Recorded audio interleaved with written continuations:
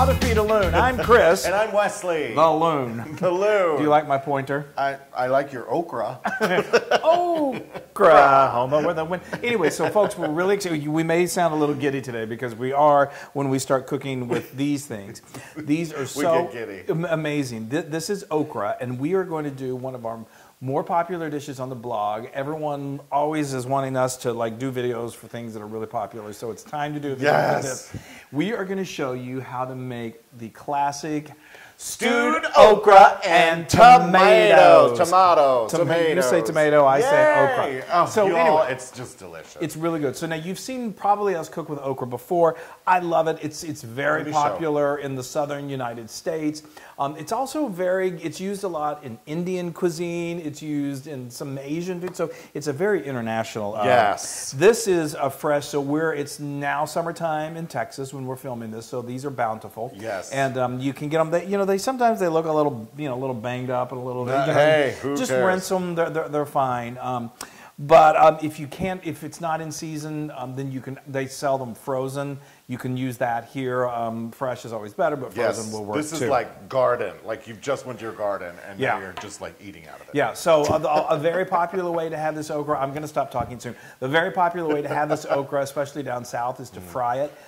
Deep fry it with a little cornmeal breading. Yeah. It's so good. Oh, yeah. But we also really love to just do it with just saute it with a little garlic and some oil. And some salt. And some salt. It's so good. Oh, this is just a little bit of a step up from all that. This is hearty and delicious, and it's classic. It's very popular during the holidays, but it's popular year round, and you're going to see why. Yes. So I'm going to start talking, and we're going to talk about that. Let's talk about these lovely things. Well, let me get this first going over here, so then we can talk about this. So I've got a nice large skillet. I'm using my big old cast iron skillet. That's right. Now we're down south, so we got to do it the southern way. I am going to. Is that bacon fat? This is bacon grease. Yes.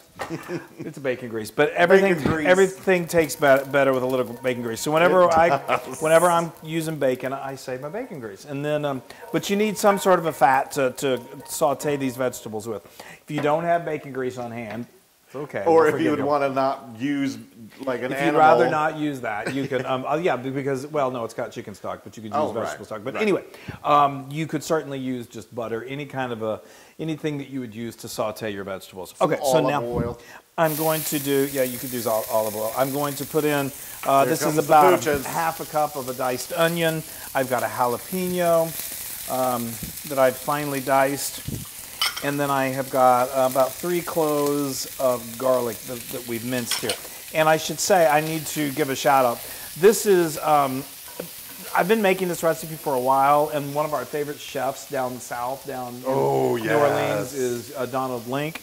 And so this is very similar to his recipe. Yes, he's got a couple of restaurants down there, and one of his restaurants makes the best muffalata. It's good. Yeah. So while that's going to cook until it gets nice and translucent. So now let us tell you, one of the things that people say about okra is when you cut into it, if you've never cooked with it, it can have slimy. There's no other way to say it. It can have just a little bit of a slime factor. It's just the lerp of the inside. So the way that, and I'm not a big fan of that. Most people aren't. It's not terrible, but the way you can kind of get rid of that is before you start cooking, get out a nice sized skillet. What we did is, first of all, we cut the ends off of these, and then I got a knife and I just cut them into little pieces. And then I got a nice large skillet that I heated a couple tablespoons of olive oil. You could use bacon grease if you want, but I used olive oil. And then you get it nice and hot, and then you just dump about 4 cups of this okra in there. Yes. And you start to cook it for anywhere from 5 to 6, 7 minutes, and it just kind of browns it up a little bit, and it gets. And no more slime factor. It is de-slimed. It is for the most part. You may see a little bit in there, but if normally if this was just raw in here and I pulled that out, it would be like, somebody sloppy crying. And which sometimes happens whenever you're in the kitchen. But I'm going to eat this right now. Yeah. It's so good. It is really good. I know. I mean, that by itself, that has no seasoning or anything on it. It's still delicious. It's still delicious. Okay. Delicious. So I'm going to let this go for about another minute until it's really, kind of cooked down. And then we're going to add some other ingredients that are going to be the base to this incredible okra. Can't wait. Okay, I mean, the smell already is insane. Those look very translucent. They do. This is sort of like the down south holy trinity, or the mirepoix, which is onion instead of celery. Use pepper and then some garlic. Anyway, so now we're going to add some fresh rosemary, and I'm so happy because this is rosemary that we pulled out of our own garden, and we're going to add that to the party. Now we're going to really start to deepen the flavors here. This is a tablespoon. I'm just using my fingers because they're nice and clean, I promise. Tomato paste. Yeah. Then I've got some San Marzano whole tomatoes, canned, a 28-ounce can of San Marzano. Good old San Marzano is as good as you're going to find. Yes, make sure they're certified. Yes, and what I love to do is you can drain them. Oops, and you can do a rough chop.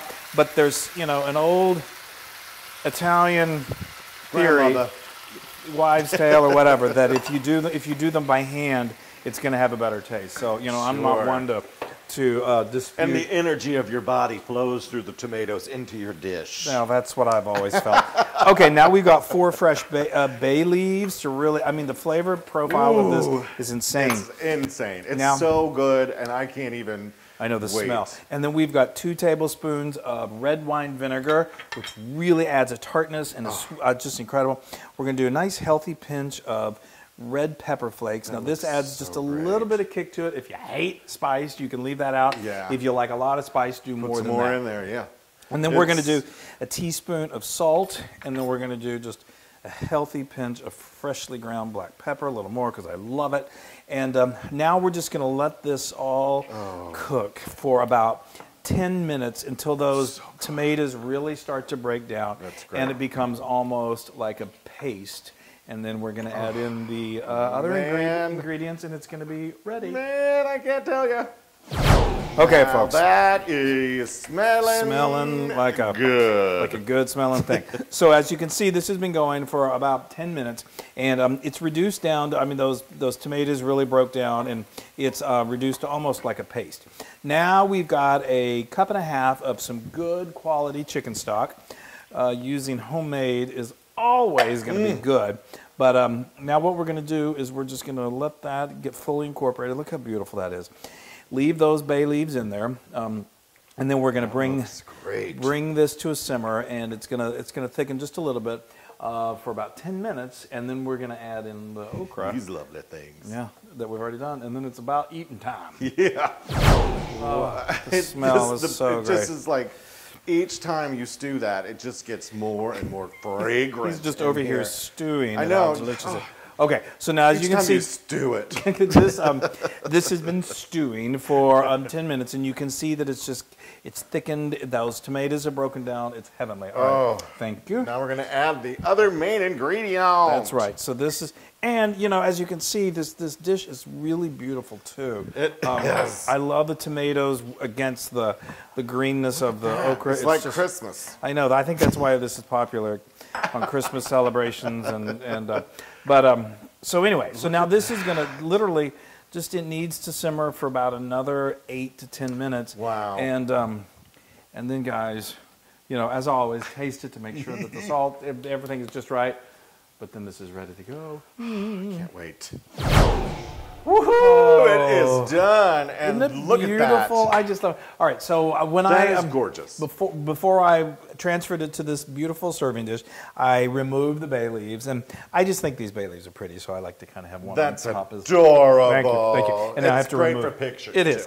Now I have to remove it so we don't eat it. But anyway, this is so good. So let me just tell you this. This serves easily 4 people. If you're serving a crowd, you can double this, and it's wonderful. It is so this is also one of those kind of dishes that you can make ahead of time, and I mean it's stewed, so then you just reheat it, and it's absolutely beautiful. Come to me, come to me. All right, I'm going to bring this over, and I'm going to give some to the Loon. Yes. And then I'm going to eat some because this is now it's so delicious. So you can certainly you can see it's almost like a gumbo. I mean, there is some sauce with it. I seriously though could eat this just as like a main course. I know, and again, instead of using chicken stock, you can use vegetable stock, and then it's 100% vegetarian. It's crazy. It might be 100% something else too. We never know. Oh, yeah, we'll have to wait and see about that. And then you can certainly also serve this with a slotted spoon if you think it's a little too juicy. But I think it's good. You need that like tomato it good sausage. And juicy. Yes. I do like it good and juicy. Now, this is hot, obviously. So well, I do that too. Look at how delicious that looks. It's so pretty. I like this little plate too. Okay. Okay. I'm so excited. Isn't that heartwarming? Oh my stars! I have to swallow it quick because that was hot. Hot, I know. But it's so comforting. It is so delicious. There's something about the tomato and the okra. It just like, it's like Oklahoma, where the tomato and the okra must be friends. They get along. Why can't we be like tomatoes and okra? I can't tell you, and I love that there's no slime factor going on in here. I know there's not, is there? I mean, it really is. Not. And everything you threw in there, the garlic and just a little bit of the acid from the vinegar and just a little the pepper. It's not too hot, right? Not too spicy hot. You know what I do like to put on this though? What? I like a little hot sauce. Oh, some Louisiana hot sauce, Tabasco. That is good. Yeah. Okay, so wow, Chris. That is 100% Loon approved. Oh, what a relief! I didn't know. I mean, now, fans go crazy for this, and it really is. It really is delicious. You haven't made this in a while. In a while, I know. So it's just I forget about all these wonderful flavors, and it's it's very garden fresh. I love it. That is so good.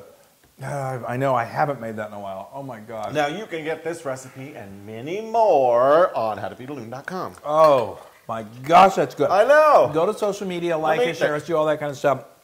Find yourself some okra. If you can get it fresh, that's really good. And then, but like I said, if you can't, you can do the frozen. You can order it online. You can figure out how to do this. I love it. Because you got to make this. A new song. Okra, homo. Okra what? Homo. Bye, y'all. Bye. Hey, everybody. Hey, now if you like what you saw, make sure you subscribe to our YouTube channel. That's right, and to get more amazing recipes like this, just click right here. Click, subscribe, Do it all. Just click and subscribe.